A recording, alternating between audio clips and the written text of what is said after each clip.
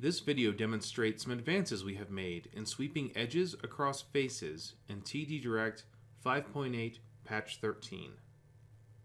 Prior to this update, it would be very difficult to do a swept mesh on this surface. Because this pipe bends, there are intermediate edges. This intermediate edge would be a destination for one segment and a source for another, and the mesher does not allow an object to be both a source and a destination. So let's take a look at this geometry. The structure tree shows that this is one surface. However, I can select individual segments of it. There are currently no tags on it, and I've already taken it through the options on the Repair tab to remove split edges. The first thing I do is select an outer edge. Then Mesh Control, Swept Mesh, Use as Source.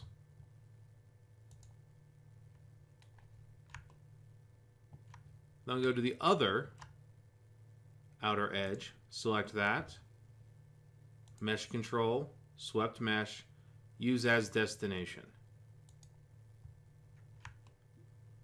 The intermediate edges will be worked out by the mesher, and that's the big improvement. You don't need to do anything to them. The number of layers can be set individually for each segment. I could double-click to select the entire pipe and then apply a single number for every segment, or I can select them individually. I'm going to select the 3 longer segments, Mesh Control, Swept Mesh, 5 layers,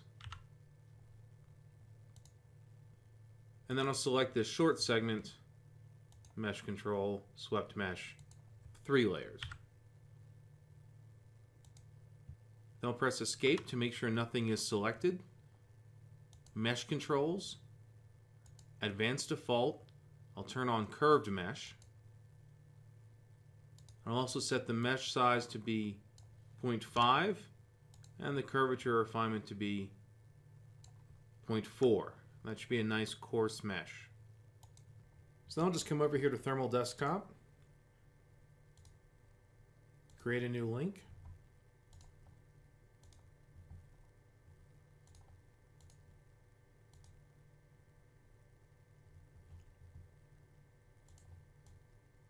and there you have it, a swept mesh across multiple faces.